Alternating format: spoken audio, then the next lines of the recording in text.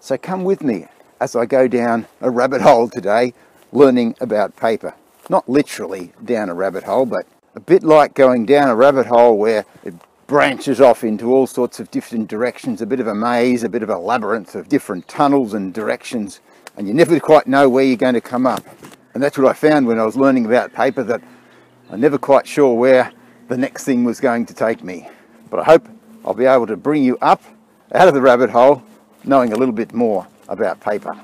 So how environmentally friendly is paper? Not all paper comes from the paper bark of a paper bark tree like this one. Paper has quite a history. Some of the first papers were made from papyrus reeds on the banks of the Nile River, and the reeds were crisscrossed together and stuck together by some of their own resin, and then people were able to draw or write on papyrus paper. So paper is a fibrous material. It comes from plant matter, and most of the plant matter it comes from are these things here, trees. Not just really good trees.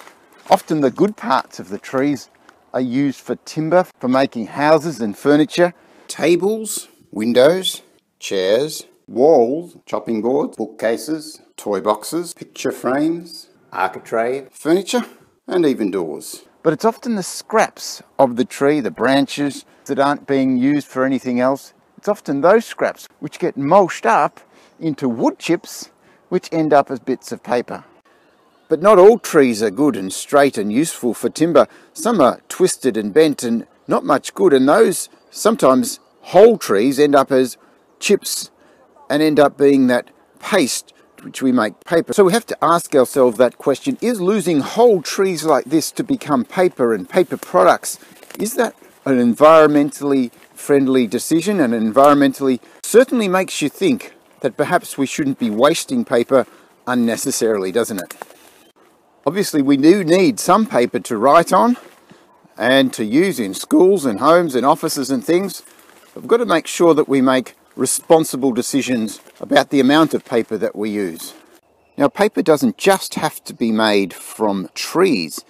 It can be made from things like straw, such as these dead bits. And our country produces a lot of straw in its wheat and grain crops, which could be used for making paper.